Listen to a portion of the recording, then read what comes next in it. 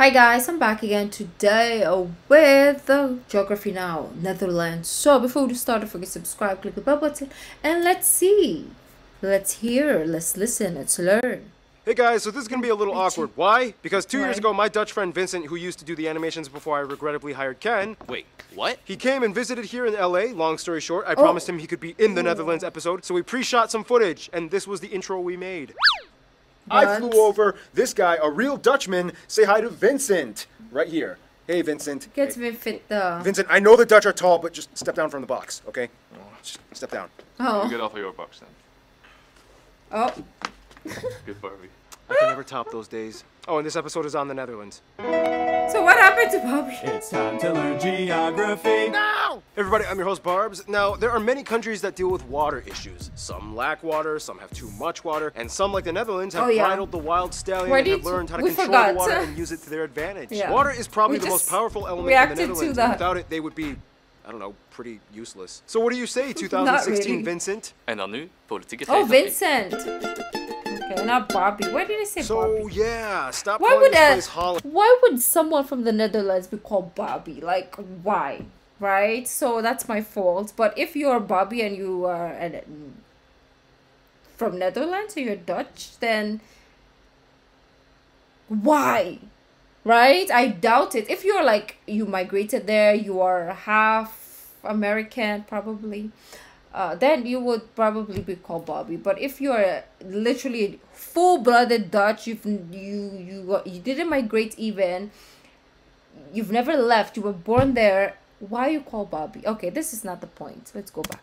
Holland. That's just one part of the country, even though their country's national tourism website is called Holland.com. You're not helping us here, Dutchies. Oh, and Yeah, hey, you're there's a not town helping called us. The Hulk. First of all, the country is located in wanna go northwestern there. Europe along the North Sea, bordered by Germany and Belgium. The country is divided into 12 provinces. Here's Oh, 2016 no. It's a Vincent lot. naming all of them for you. They are Limburg, Noord-Holland, Zeeland, Zuid-Holland, Utrecht, Gelderland, Overijssel, Drenthe, Groningen, We know Friesland, Noord-Holland, and the newest province, Utrecht Flevoland. Almost all of and- Flevoland was reclaimed from the Zuiderzee in the 1950s. Holland, So besides of being course. famous for making cheese and clogs, we also make our own land. The country kind of has two capitals, Amsterdam, I the like largest cheese. city and economic A hub of the lot. country, and home to the Royal Palace. And just to skip over, the third largest Plugs, city, The I'm not Hague, sure. acts as the second Never capital, tried. which holds the seat of government, as well as the International Court of Justice. The second largest city, though, would be Rotterdam, which holds the busiest seaport in all of Europe. The busiest airport, though, is of course Amsterdam's Schiphol International, Europe's third busiest airport, carrying nearly 70 million Schiphol. passengers annually. Now we reach the overseas territories. Apart from the mainland European part, the country actually holds sovereignty over 6 other island entities in the Caribbean, remnants of the colonial past. These are collectively called the Dutch Caribbean. And here's where it gets a little confusing. Technically, the Netherlands is a country made up of 4 countries, the mainland Netherlands, as well as 3 other constituent countries, kind of like what Wales and Scotland are to the UK. Okay, my head They are hurts. Aruba, Curacao, and St. Martin, which is actually half I of an know island those, shared with the yeah. French overseas territory of the same name, but in French. This means that St. this one Martin. island is the only area which the Netherlands technically borders France. These guys hold a high level of autonomy, they can have their own constitutions and currency. Otherwise, the remaining 3 islands are Bonaire, St. Eustatius, and Little Saba, which by the way has the shortest airport runway in the world. These 3 fall under the title of special municipalities and do not belong to any province. They are directly controlled by the Dutch government. However, in 2011, they decided to switch currencies and adopt the US dollar. All Why? these islands lie in the subregion known as the Lesser Antilles. Aruba, Curacao, and Bonaire are usually referred to as the ABC Islands, lying in the subregion of the Leeward Antilles, whereas I St. didn't know Eustatius, that. Saba, and St. Martin, usually called the SSS Islands, are located in the subregion of the Leeward Islands. Keep in mind, Social at one point, all security 6 of these islands were called the system. Netherlands Antilles and operated collectively as a single constituent country with the capital at Willemstad in Curacao. They even competed separately in the Olympics. With the exception of Aruba, who had autonomy in 1986, it wasn't until the Aruba. early 2000s when they all voted for their future, and it kind of went like this. Okay guys, you have 4 options for your future. Choose wisely. You can have closer ties to us, remain just as you are in the Netherlands Antilles, autonomy as a constituent country within the Kingdom of the Netherlands, or you can opt for complete independence as a new nation and Closer break away ties to from us. Netherlands. We vote for autonomy as constituent countries. Me too. Okay, I mean, that makes sense also. We want closer ties and we'll settle for special municipality status. Really, Bonaire? You're one of us, the ABC Island. You're really gonna ditch us like that and leave us with this Peace half-Frenchie out. Magoo? Yep, Yep. deal with it. And that's basically how it went down. So there you go. That's how you make a Netherlands. Waterways dominate the country, though. There's Why even a would you town want to with no cut ties roads with and only Netherlands? They're like the canals. But best. how did it end up this way? you could have Somewhere around the dumped me, 9th century, Netherlands. people were kind of fed up with all the flooding, and they invented these seawalls known as dikes, which surrounded polders or reclaimed land plots protected learned by about the that dikes. To this day, the Netherlands a has while ago. reclaimed about a fifth of its total landmass from the sea. So what would 10%. happen if all I the miss dikes this were guy. destroyed and all the water just came and flooded everything? Scientists speculate that the country would go from looking like this to this. Yeah. Whoa, Amsterdam would be gone. Yep. Luckily, the Dutch are fantastic engineers and have been taming this dragon for centuries. And speaking of engineering, there are so many notable spots to check out in case you ever visit. So many museums, but the most notable one probably being the Rijksmuseum in Amsterdam, it. the Royal Palace, the Van Gogh Museum, So the Anne Frank beautiful. House, Those numerous are castles museums? like these, numerous star-shaped fortress towns, so many amusement parks like these, the enclaves and exclaves of Barrel Nassau. We talked about this in the Wow. Belgium episode. The world's No, I largest didn't watch flower it. garden at Keukenhof, Austerlitz Pyramid, this Oh, wow. prehistoric burial site, and of course there are somewhere around 1,000 historic windmills left in the country from the 1800s, mostly Nice. in the Kinderdijk area, a UNESCO heritage site. Keep in mind though, the country has a ton of modern wind Kinderdijk. turbines that help supply energy to that the like- nation, a topic that will be discussed Maybe in small dikes or children dikes? Greek philosopher Pytheas visited in the 3rd century Pytheas. BC, and he said about this place, more people have died in the struggle against water than in the struggle against men. The Netherlands is really unlike any other country in Europe because in order for them to even have physical land, a lot of work has to go into it. For one, the country is the lowest country in Europe, elevation-wise. Over a quarter of the land and a fifth of the population lies below sea level, and about half of the land lies less than a meter above sea level. The lowest point actually being here at Zuidplaspolder, and the highest point of the mainland European part of the country at a small hill called Valseberg, just over 1,000 feet or 322 meters high. However, in the entire kingdom of the Netherlands, the highest point would actually be Mount Scenery, a potentially active volcano on the island of Saba in the Caribbean. Back to mainland Europe though, within this complex system of waterways and canals, the famous Rhine River that goes through all of Europe and the longest in the country actually ends in Rotterdam. The largest body of water would be Lake or Bay Ijsselmeer, contained within the N302 and E22 highways. In order to manage all the flooding in the south though, the Netherlands has undergone one of the largest engineering projects in modern history. The Delta Works is a series of massive elevated levees that close off sea estuaries, preventing flooding. They even have backup levees in case one down the line bursts. In the north though, the Walden Islands act as kind of like natural barriers against the sea. All this land reclamation has left many of the inland areas exposed to what are labeled as the largest open sand drifts in Europe. Keep in mind, they are not deserts, but rather strange wet sandy plots in the middle of green shrubbery, a rare natural sight to come across anywhere in the world. So in a nutshell, the entire country is basically one big river delta. We should hang out sometime. So that's just about it for now. I gotta get my triple shot of espresso break, which means we need a guy who knows a few things. Besides all the water chaos, the Netherlands is quite a powerful nation considering its size. They rank in the top 20 largest world economies, usually around 17th or 16th place, and they rank somewhere in the top 5 to 10 largest exporters on Earth. In fact, they have the oldest stock exchange in the world, dating back to 1602. Didn't that lead to like the whole tulip mania thing where people sold a single bulb for the price of like an entire ship? That was not the stock market, that was just a socioeconomic phenomenon, and at its height sold for 10 times the annual wage of a skilled craftsman. Anyway, today, although they produce about 80% of the world's tulips and over half of the world's cut so flower pretty. exports, their economy is mostly driven by the service and energy sectors. After the discovery of a natural gas field in 1959, the Dutch became a fuel powerhouse. The Shell company became the largest and most internationally recognized Dutch company in the world. that's Besides a the petroleum Dutch industry, company, though, the Dutch Shell. are well known for their electronics and tech innovation. The company Philips invented the audio tape, which helped pioneer other formats like videotapes, CDs, DVDs, and Blu-rays. Yeah, the company was Dutch, but keep in mind it was invented in Hasselt, Belgium. Oh, Belgium. We love you, but don't try to f***ing take this from us. Otherwise, the Dutch have made great strides towards environmental I'm not gonna protection. get It's involved. uncommon to find animal crossing bridges to allow wildlife to cross over highways. Over 70 mammal species exist here, such as hares, hedgehogs, stoats, and deer. In addition, according to their government website, they produce over 65 billion euros in vegetable, fruit, flour, meat, and dairy products. Speaking of which, the modern orange-colored carrot was originally bred orange here in the Netherlands to specifically honor the king. Since then, orange carrots are now kind of an international staple. So And carrots speaking were of which, never orange? Food! Some top notable Or- dishes you guys I in don't Dutch know. geography There's other suggest to be kinds of, mentioned include things like carrots? various types of stamppot, Dutch pancakes with powdered sugar, apple tarts, bitterballen, split peas soup, rookworst, stroopwafels. So many potato dishes, brined herring and smoked eel. Gin was invented Never here, mind. sorry Brits. For breakfast, chocolate Sorry, sprinkles Brits. on toast Oh. is common. And the pride and joy of the nation, Gouda cheese. Yep, that's how you pronounce it, guys. Oh, really? And keep in It's not mind, they Gouda, it's used to be the Gouda? largest beer exporters Let me in the know, world, you guys. Heineken being their top brand until Mexico beat them in 2010. What? It's also important to note that you will probably find lots of Indonesian So and Surinamese Heineken, dishes. wait. Heineken is the Netherlands? It's not German? The lies. The lies. The lies. But anyways, I don't even drink. Like so. satay or salted cod buns. A little cultural hue that hints towards the colonial past. Which brings us to... Thank you, Noah. Follow him on Instagram. Yep. Okay.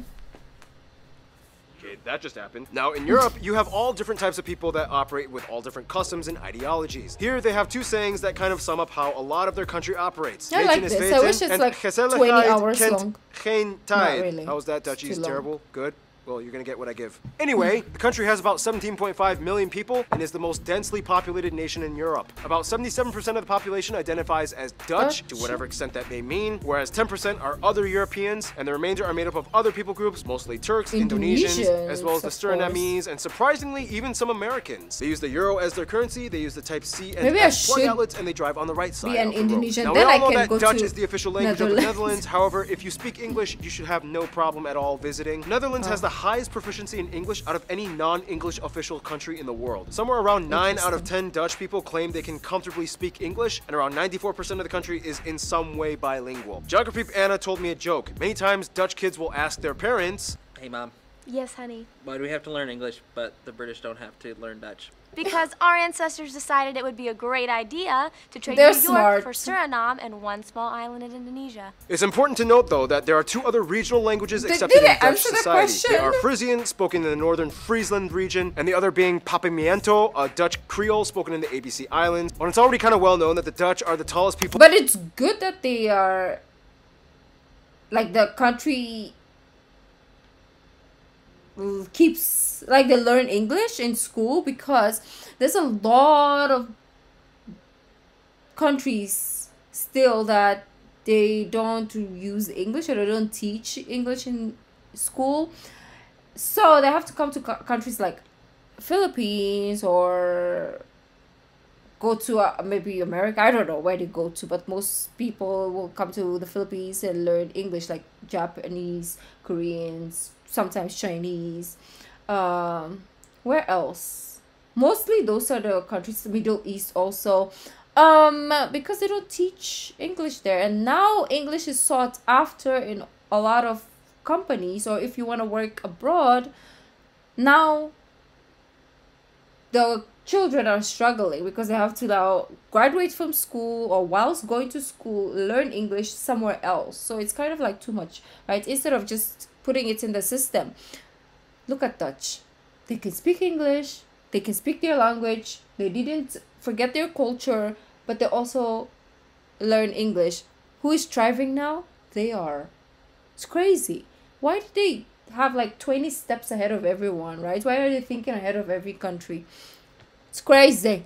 Miento, a Dutch Creole spoken in the ABC Islands. When it's already kind of well known that the Dutch are the tallest people on average in the world, men averaging around 6'1" and women around 5'7". What And are once you again, guys here's eating? 2016 Vincent explaining. Latest studies have shown that natural selection has been the biggest reason. Being tall stood equal to being more athletic, successful and healthy. Many educated men started families after their studies. Fast forward a couple of years, with length being very heritable, and the result is a nation of giants. Yeah, we're outbreeding short people.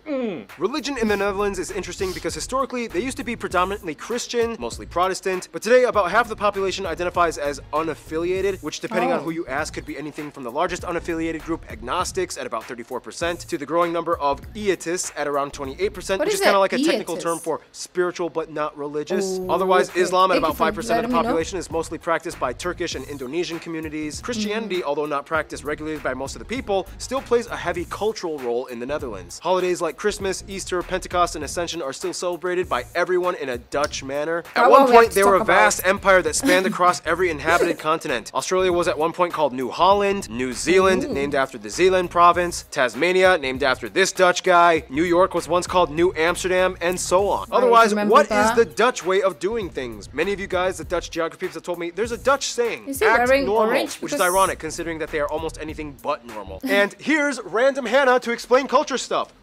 Historically, the Dutch have always kind of had a counter-traditional mindset that shaped the way they developed as a nation. For one, they are one of the few remaining monarchies left in the world, technically a unitary parliamentary constitutional monarchy that limits the royal powers. And the people generally like their king. He even has a holiday to himself, and the entire country wears the national color of orange. Of course, the country is known for being a frontrunner in passing what many in the world see as controversial laws. They were the first country to legalize same-sex marriage. They have regulated legal prostitution, euthanasia, and they have a policy of tolerance towards recreational soft drugs like marijuana. People 18 years or older are allowed up to 5 grams on them, otherwise it's a misdemeanor. They are world-renowned for excelling in field hockey, speed skating, and volleyball teams. Sailing is, of course, one of their longest pastimes. They even have a huge festival once every 5 years called the Sailed Amsterdam Festival. For some reason, it's common for people to give birth in their own homes as opposed to a hospital. About 1/3 of all babies are born this way. What about those clog things? Ah, yes. Well, in the past, they actually served a very useful purpose. They were worn by farmers, fishermen, and artisans in the past to protect their feet from nails. I've never known the history of clogs, so I'm so tuned in. I want to go closer because I want to hear it. Why? Right? They were worn by farmers, fishermen, and artisans in the past to protect their feet from nails, fish hooks, and other sharp objects. Today, they are mostly sold as souvenirs, and very few people actually wear them, but they're pretty cool. Oh, and hey, Anna, what's up with all those spinny windmill thingy-mabobbers? Ah, yes, the iconic symbol of the Netherlands. Well, many of these historic windmills were actually used to pump out excess water to reclaim the land that they now use for farming, all before electricity. And as for music, Actually, I got this one. Barb said I could have my own segment in the show now instead of just being a one-liner guy. Yeah, that's right. Keith has been upgraded, so yeah. Well, enjoy it. Actually, I've seen him in a lot of other videos. That just happened. Again, I guess everybody has superpowers now. Historically speaking, the Dutch contributed much to the Baroque period at the end of the Renaissance, with numerous composers, organ players, and vocalists rooted in Christianity. Traditional clog dancing was also a cool way to add percussion to folk music in rural areas. Today, however, even though there are many genres the Dutch enjoy, electronic music reigns supreme. Most of the best well-known DJs in the EDM scene across the world are from the Netherlands. And the Amsterdam Dance Event, ADE, is the world's top and largest electronic music conference. And I want to go to if you come out here, get ready to get shocked with some musical electricity. Thank you, Keith. And speaking of the development of the Netherlands over time, let's talk about history in the quickest way I can put it. Hamburg and Bronze Age cultures, Iron Age with Celt and Germanic groups, Gallic wars, the Romans come in, Frankish kingdoms, Charlemagne, blah blah blah. Friesland once had a Viking ruler, Lotharingia, Holy Roman Empire, confusing Burgundian and Spanish Habsburg and city-states, the Spanish takeover, Dutch revolt, 80 years of war against Spain, this dude is a hero, Golden Age and stock market, Dutch East India Company, exploring years, Dutch Empire, Napoleon drama, Belgium breaks away, Luxembourg breaks away, World War I, relatively neutral, World War II, attacked by Germans, not neutral, decolonialism after the war, mining golden age, founding co-members of the European coal and steel community, which would later become the EU, government encourages over 500,000 people to move out, Euro adopted, and here we are today. Some notable people you guys, the Dutch geography people suggest we mention, might include people like William of Orange, the first king, Michael de Ruyter, possibly the most famous painters, Vincent van Gogh and Rembrandt, Antony van Leeuwenhoek, Willem Barents, Abel Tasman, Anne Frank, Max Verstappen, Glennis Grace, Dick Bruna, these soccer players, these skaters, and of course the royal family. And of course there's so many others I could have mentioned. Of course I butchered all the pronunciations, but we're really running out of time and we gotta finish this marathon. So without further ado, let's see who the Netherlands hangs out with.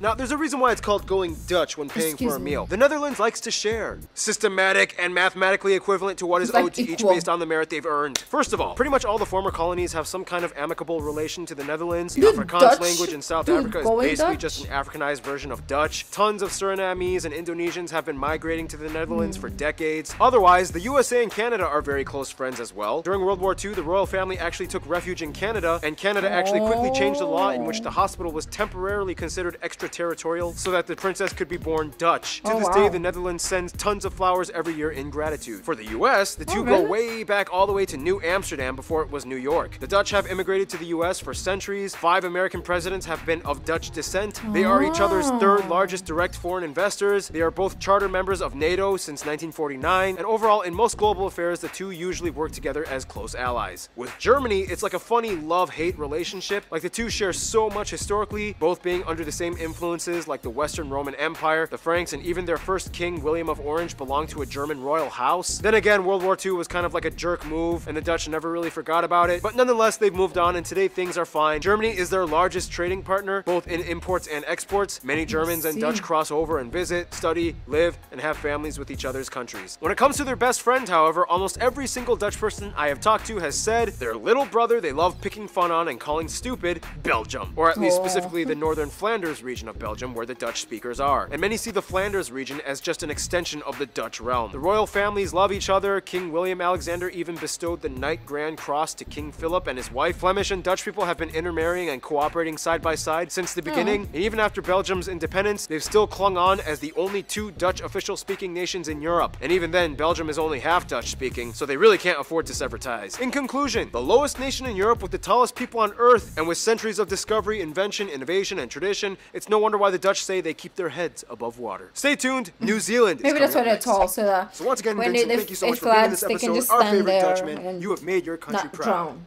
Dutch punch! Oh. Is that a thing? This has been a really interesting watch. I wish it was longer because I feel like there's so much still. Like, we keep watching these types of videos or any other type of videos that's relating to Netherlands or even Germany, but I feel like there's so much more that we haven't even scraped the surface. Like, do you feel what I feel? Like, is there times when you watch this and you're like, Rookie, but you don't know half of it? That's how I feel every time. It's like I know now this part of it, but I feel like there's so much still. But anyways, we're gonna learn little by little. So if you like this video, don't forget to give this video a thumbs up, subscribe, and I'll see you guys in the next video. Bye.